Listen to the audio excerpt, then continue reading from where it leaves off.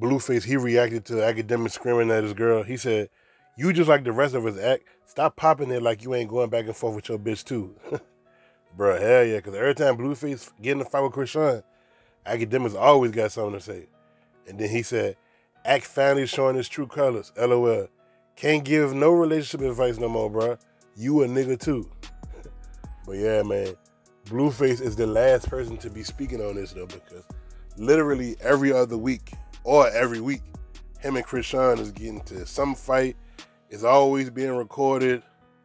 If it's not BlueFace getting the black eye, then it's Krishan Rock fighting his family members, or the last time it was BlueFace that knocked out Krishan Rock daddy. Like, they are the #1 worst couple on the internet, bro. The stuff that they going through been going on for at least a whole year. If it wasn't for her stealing his car, getting locked up, or him dragging her on the ground, or both of them drunk and fighting on the internet, I'm still surprised that neither one of them did no jail time over fighting each other. I know that Krishan, she got arrested for punching him in the face, but of course he didn't press charges, and he was the one that bonded her ass out, so they gonna always be meant for each other. But as far as Akademiks, bro, he is the one that's always reviewing somebody's relationship.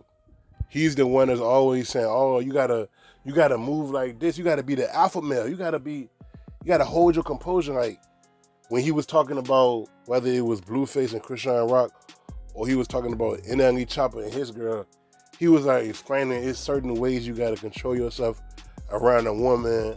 You know what I'm saying? Be a man, be macho, be the alpha man. You know what I'm saying? But in that video clip, Akademiks was screaming on her ass like he was the girl, telling some, "I'm the prize, respect me." That's what a girl was screaming at a dude, not the other way around. Like, he definitely showing his true colors. He telling some, "I'm the one with the money." Like, nah, bro. If you the one with the money, you need to act like it. Like, don't be acting like a child that just hit the jackpot. Like, come on, bro. And Akademiks, he been having money. He had been having money for like at least 5 years. Still don't know how to act with the money. And what y'all think about this, your boy B? I'm out.